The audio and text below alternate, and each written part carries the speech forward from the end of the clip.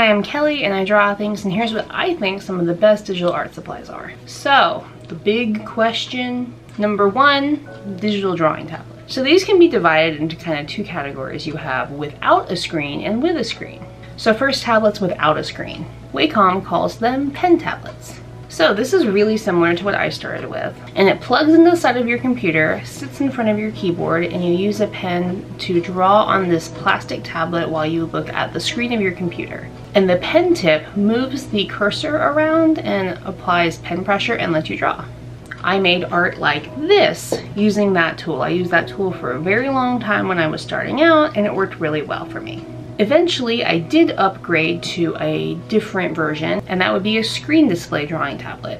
Now, I'm going to talk about 3 different brands that I have either used or had people close to me use that I think are pretty good. One is a Wacom Cintiq. This was for a long time the industry staple for digital art. They're very expensive, but they will last forever, and they are a very high quality product. I've had a Wacom Cintiq 13 HD since 2014, and it still works. It has 0 lag. It's great.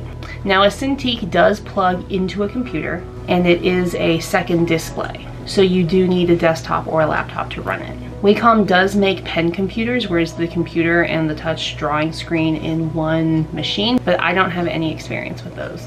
Option 2, a competitor of Cintiq, whom which no one can agree how to pronounce online, is Huion. Now, I have personally not owned one of these, but my best friend has had one for a very, very long time, and I have tested it out.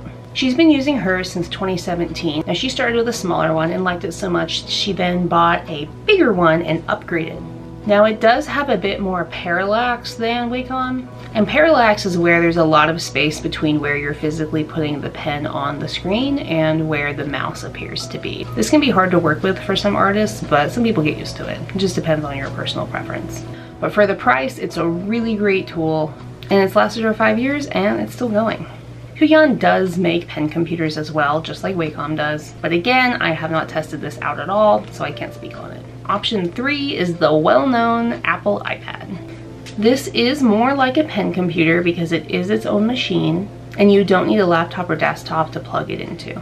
However, you don't get to draw on computer programs, you are drawing on the Apple apps from the App Store, and sometimes these are stripped down to more basic versions. So things I like about the iPad, it is so portable, so user-friendly, and it's multi-use. I use it to draw most of the time, but I can also use it to read on my Kindle app and watch movies on Netflix. So things that are lacking on the iPad, it very quickly is going to become outdated as new versions become available. My Wacom lasted me almost a decade. I don't think an iPad would last a decade, even if it tried really, really hard. It doesn't have the full programs. Like I said, you have to use the apps. Adobe apps are the stripped down versions of the full programs available on a desktop or a laptop. I do feel like the iPad some people are trying to use to replace a computer, but for me in my freelance work, that is not going to happen. It can't do everything I need it to do, so I do need both my iPad and my laptop. Now, honestly, in my daily life, I got my iPad September 2021, and I have not plugged in my Wacom Cintiq since I got it. But if I could only have a computer and a drawing tablet or an iPad, I would have to choose the computer and drawing tablet combo because the iPad just doesn't do everything that I need it to do as a professional artist and designer. Because while I do use my iPad almost every day to draw, I also use my laptop every day for Photoshop, Illustrator, InDesign, and Premiere Pro to edit these videos, and the iPad does not have the power or the capacity to do that yet. All right, computers. I know not a lot about computers, but I can tell you about the one I use as a professional artist. So I use a 13-inch MacBook Pro. Everything is standard how it comes, except I did upgrade the RAM from 8 gigabytes to 16 gigabytes because that is the minimum recommended RAM you want for when you're running Photoshop, which I use every single day. After doing some research on the new MacBooks, you can actually upgrade it to 24 gigabytes of RAM. And if I was buying a new laptop today, that is what I would do because I want the most RAM possible because I'm running so many big programs at the same time. It's just gonna make everything run smoother and faster. I do actually have the minimum storage, which is 256 gigabytes because it was cheap and I was trying to save money. but I have a subscription to Dropbox that way offsets that I'll talk about later. So the 13-inch screen is small, yeah.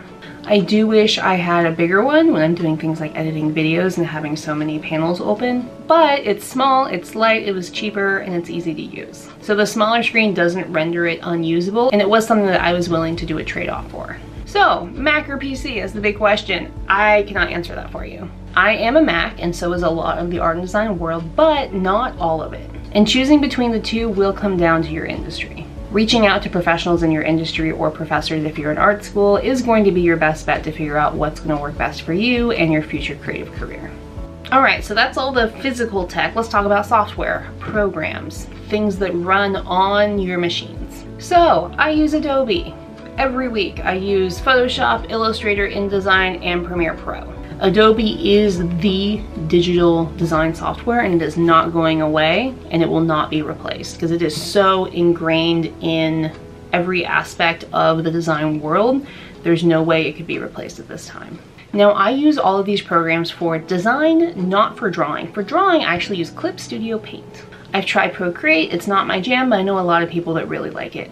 I've used Clip Studio Paint since 2016, and it's the exact same program on my computer and on the iPad. Even on the iPad, it has up at the top like File, Edit, Layer. It's all there.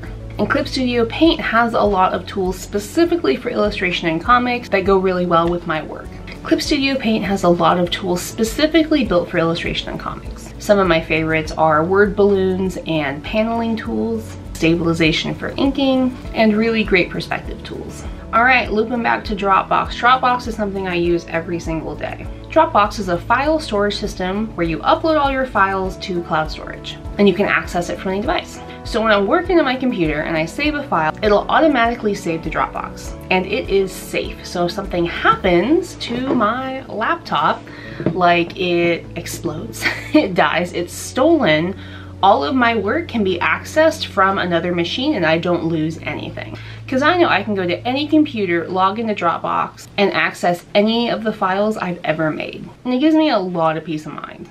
I know you can back things up with hard drives, but I have had so many issues with hard drives and heard so many stories of they do eventually corrupt and then you lose your stuff, and I didn't want to risk that. Because it's way less stressful to just have it automatically happen.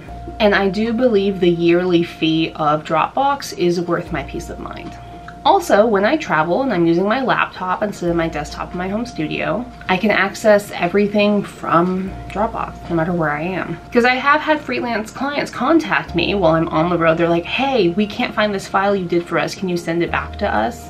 And I can just sit there and send it from my iPad instead of going, oh, I'm not home for 5 days. I'll send it to you then, when they need it like right then and there for printing. Or I'm at a comic convention as an artist and I'm talking to someone about a piece I did. I can just open up my phone and pull it up and show them it right then and there, instead of being like, oh, it's on my computer, I can show it to you later. It's just so easy to access everything at all times. So I can access every file I've ever made at any given time on my iPhone, iPad, laptop, or desktop. And I recommend Dropbox so much. It is so great. So that's all the tech stuff. Let's talk about non-tech stuff. So this is a laptop stand. I got it off Amazon. It's super cheap. It's not fancy. It doesn't go up and down. It just, you put it together and it stays. I use it to hold my iPad while I draw, and it saves my back. So if you have ever had back pain, neck pain, shoulder pain, any sort of pain in that area after you're drawing or while you're drawing, it's probably because you're hunched over your drawing or sitting like a pretzel, when sitting up straighter is really going to save you that discomfort. I also recommend having a drawing glove, also known as a smudge guard. I use this all the time with my Wacom Cintiq, and it kept me from grinding oil into the screen for years and years. And it's kind of like a uniform. You put it on, you get in the mental zone that it is time to create. I do use it sometimes with my iPad, especially when my iPad screen starts heating up from extended use. My hand, instead of gliding over it smoothly, will start to stick to it a little bit, and that makes it hard to draw. I put the glove on and there's that barrier of fabric between my skin and the glass, and it keeps my hand gliding smoothly as I pull lines. I also recommend specifically an iPad case that lets you work elevated even without the laptop stand. This is the one I have. I really, really like it. The only thing is sometimes I wish I had a little bit more protection to my pen, where maybe it went in from the top of the case instead of on the side, because I have thrown it in my backpack and like 3 times I pulled it out, the Apple Pencil isn't there, and I look down and it's in my backpack. So I wish that was a little more protected. But other than that, I absolutely love this case. This is an older version, so for the newer iPad, it may have already fixed that problem. If you have anything you want to add to this list, leave a comment with what you use and why you love it. I'm always looking for new stuff. And those are the best digital art supplies that I use. If you like this video, you also might like this video about common artist fears and ways I overcame them. Thanks for watching. I'm Kelly and I draw things. Have a good day. Bye.